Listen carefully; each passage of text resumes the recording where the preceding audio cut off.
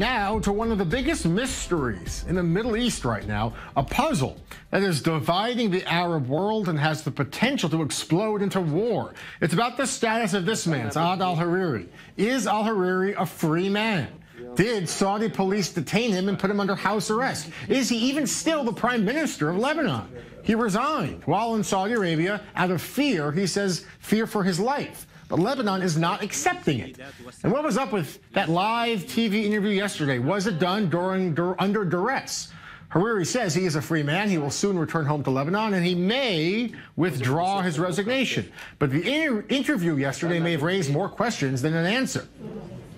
There is a regional conflict between Arabic countries we are too small to intervene in, as well as with Iran. Why do we put ourselves in the middle? We are in the eye of the storm. We have Islamic State militants, we have Nusra, we have Al-Qaeda and the Syrian regime. And we want to intervene in other places? Why is that?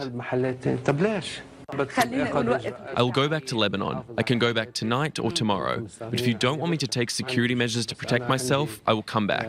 I will come back maybe within 2 or 3 days.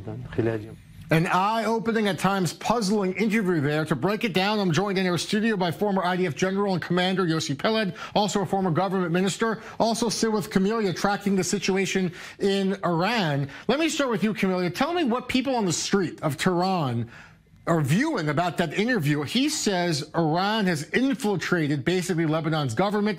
It is Hezbollah's power and influence that is putting the entire region at the risk of war.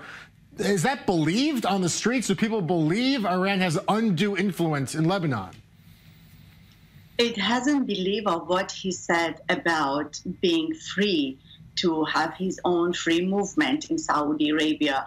The part of the allegation about Hezbollah and Iran, no one has been heard, because now the strong position is the fate of Saad Hariri. Interestingly, Saudi Arabia, if they has been supported his resignation from the government in order to put pressure on Iran and Hezbollah, in opposite way, it caused to be turned against Saudi Arabia, and now the main question is the fate of Saad Hariri. Iranian social media was full of he might has been kept as a house arrest, and if Iran needs to make mediation to release Saad Hariri from Saudi Arabia by other partners and other regional countries. And I would like to also talk about the Arab League, which it has been called by Saudi Arabia an urgent meeting taking place in Cairo on Sunday, but Egypt's position is also different. And President Sisi said they don't want to have a war with